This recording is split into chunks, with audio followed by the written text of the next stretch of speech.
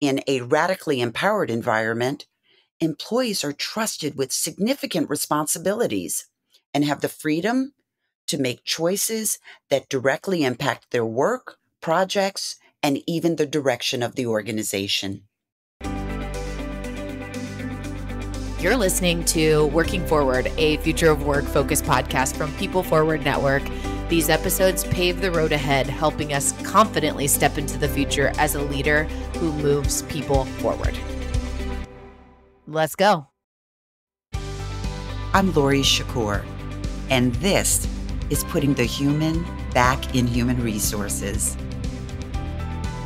We're diving deep into the world of HR and leadership, exploring pivotal elements that shape workplace dynamics while unraveling the impact of positive leadership and sharing the significance of creating healthy workplaces where people can truly thrive. I'm glad you're here. Let's get started. Story time. A few months back, my boss came to my cube to grab me for our weekly one-on-one. We walked back to her office where she immediately sat down at her desk. I closed the door behind me and stood. She looked confused and said, "Please sit down." In the most genuine and compassionate voice, she asked, "Why do you always wait before you sit?" I was a bit thrown by the question. It was an unconscious behavior, and I'd honestly never thought of it before. I hesitated before I responded. I was vulnerable and said, "I think it's just my mental conditioning. Despite being invited, I don't always feel welcomed, so I wait." Now I should pause here and share that my boss is the most fearless, confident woman I've ever met.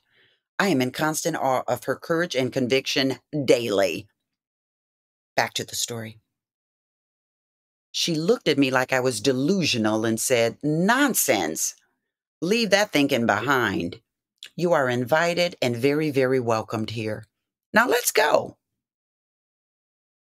I recognize that I'm blessed and I'm extremely grateful that I have someone that sees me, someone that notices and calls me out when I'm not demonstrating empowering behaviors.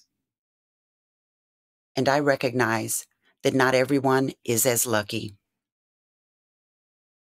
Today, I want to talk about empowerment, how leaders can and should empower, but also how employees can and should take the initiative to empower themselves.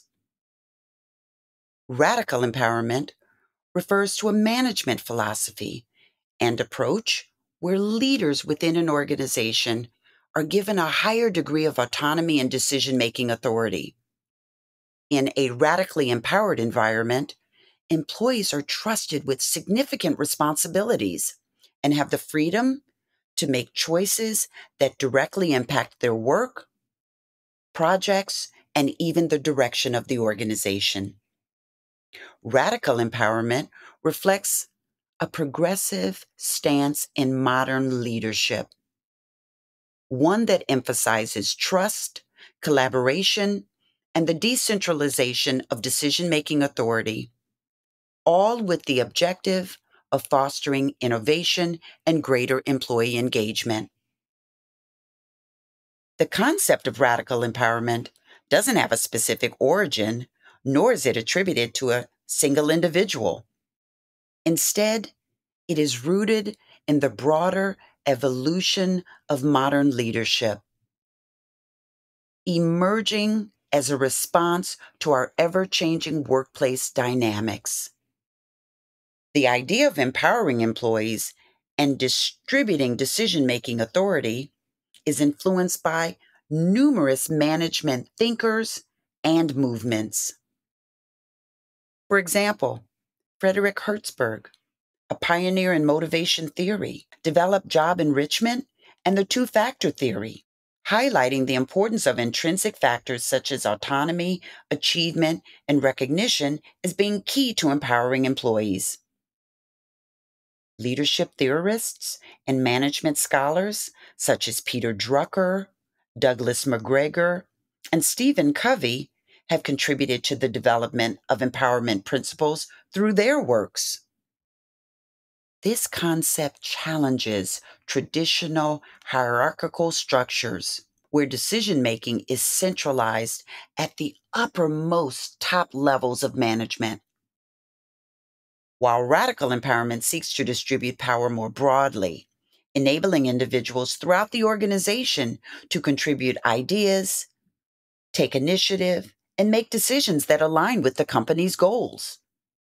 It often involves a shift from a command and control leadership style to one that fosters collaboration, innovation, and individual agency. The goal being to create a more agile, adaptive, and engaged workforce.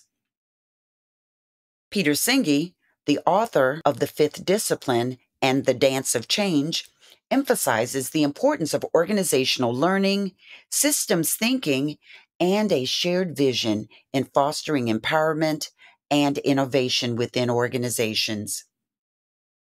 Traditional management paradigms are evolving to embrace empowerment.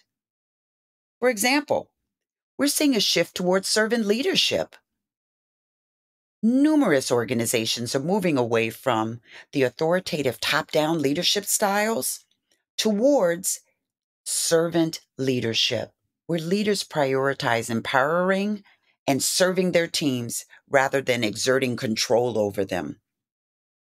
Traditional hierarchical structures are being flattened to facilitate more open communication, collaboration, and decision-making across all levels of the organization.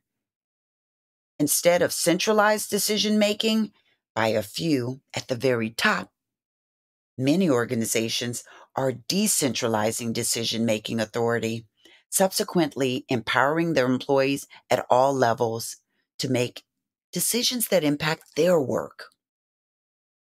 Traditional management has often overlooked diverse perspectives and contributions.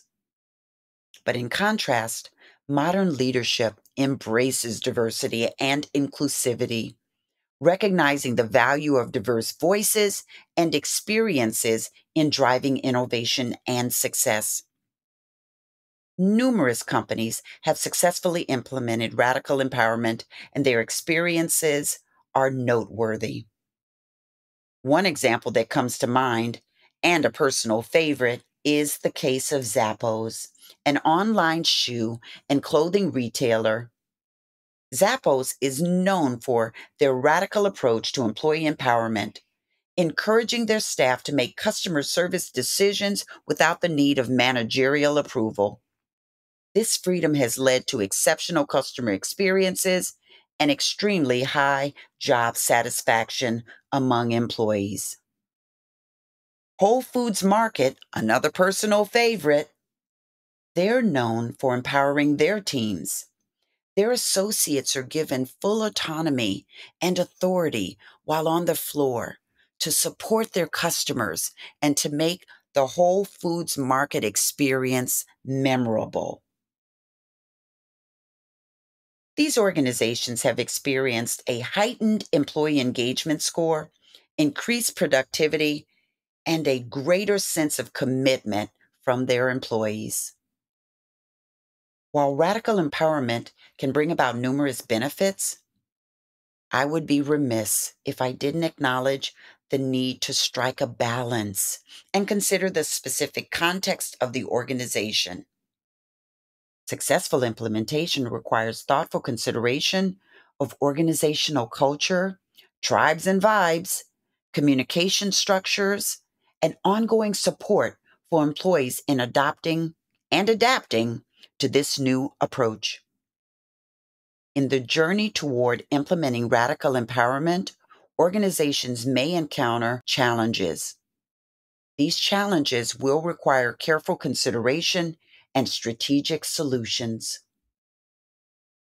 One major challenge is the fear of loss of control. Traditional management structures often revolve around centralized decision-making And the relinquishing, well, some of that control can be anxiety inducing for leaders. But to overcome this challenge, organizations can gradually introduce empowerment initiatives, starting with small scale projects to build trust and confidence in the process. Leadership could emphasize the benefits of shared decision making and the positive impact that it has on employee engagement and organizational performance. Another significant challenge is the need for a cultural shift. Adopting radical empowerment requires a change in mindset at all levels of the organization. Employees may be accustomed to seeking approval from higher ups, and suddenly being entrusted with decision-making authority can be daunting. The organization should invest in comprehensive training programs to equip employees with the necessary skills and resulting confidence. A cultural shift also necessitates clear communication about the organization's commitment to empowerment and the expected changes in workflow and decision-making processes. Resistance to change is also a common obstacle. Some employees may be hesitant to embrace new ways of working, fearing that this increased responsibility, well, there's a lot of ambiguity and uncertainty with that. There's a need for clarity in roles, goals, vision. Addressing this challenge requires head-on, direct communication. Leaders should openly discuss the reasons behind the shift, emphasizing how it aligns with the organization's values. By providing a forum for employees to express their concerns and actively involving them in the decision-making process, organizations can mitigate resistance and foster a sense of ownership in the transition. Structural barriers can impede as well.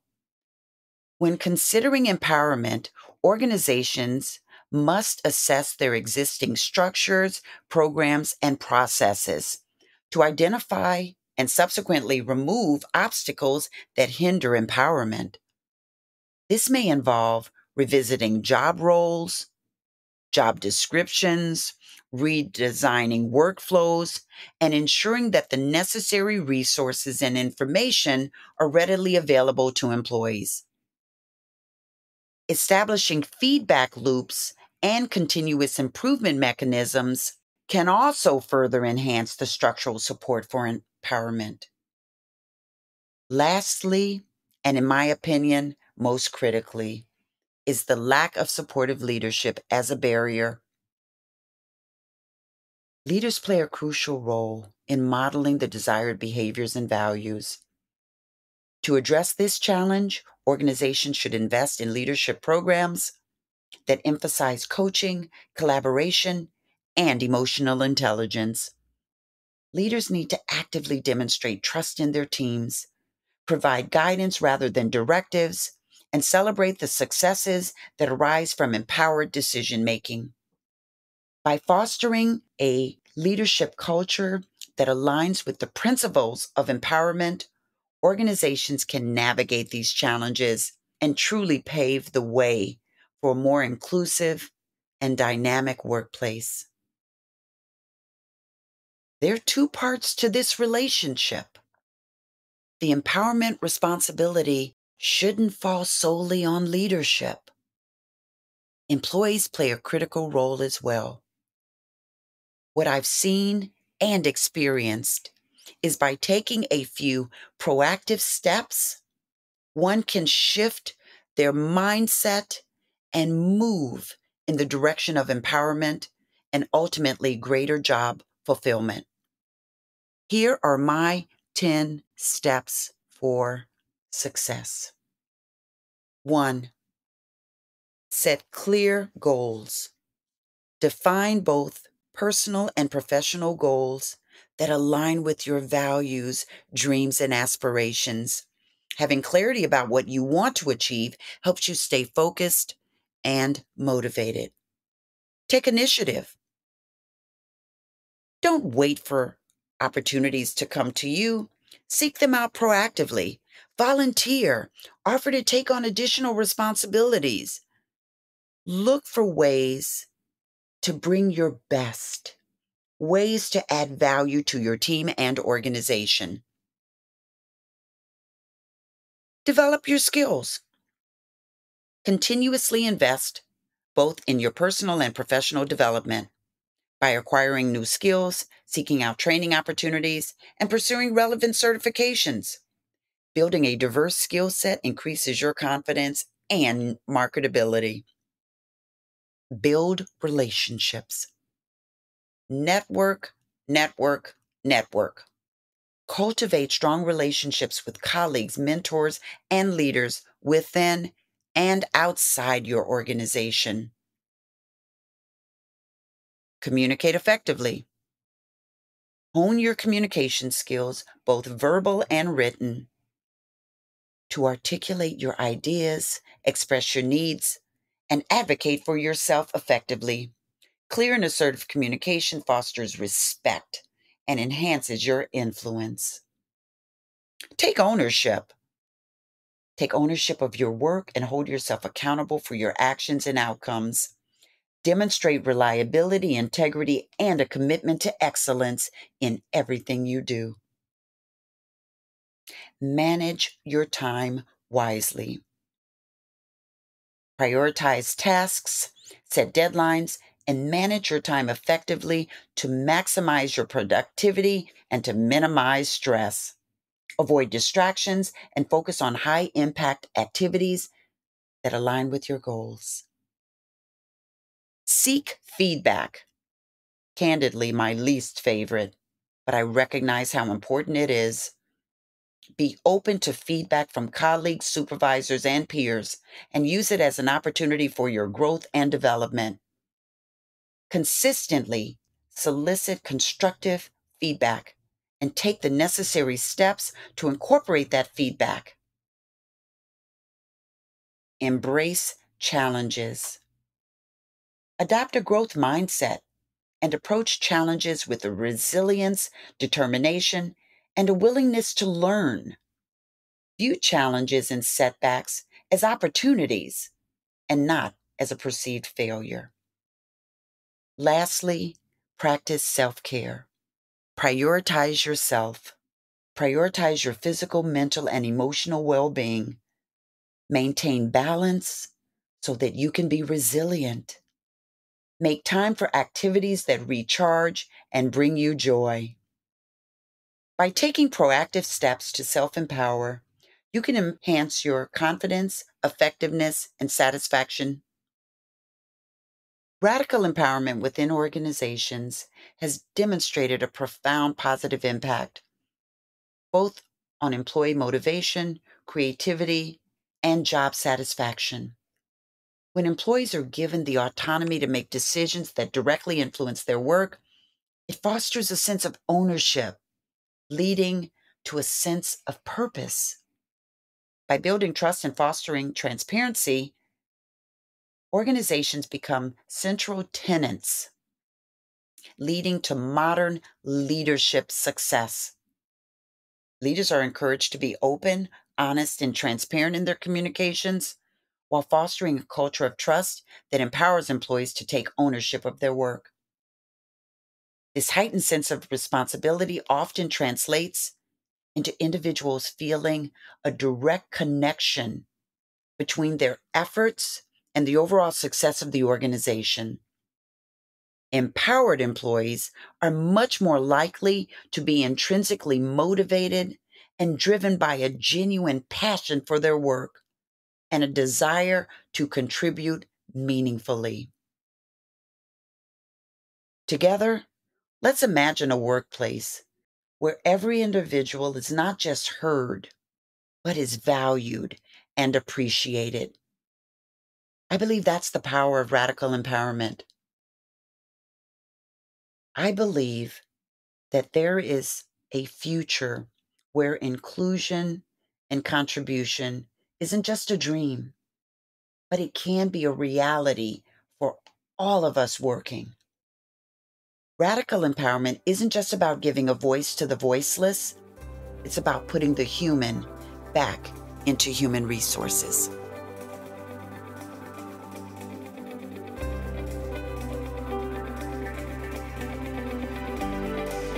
Thanks for tuning into Working Forward. If you like what you hear, please share it with others and make sure you're following the show to not miss an episode. We are available anywhere you get your audio. See you next time.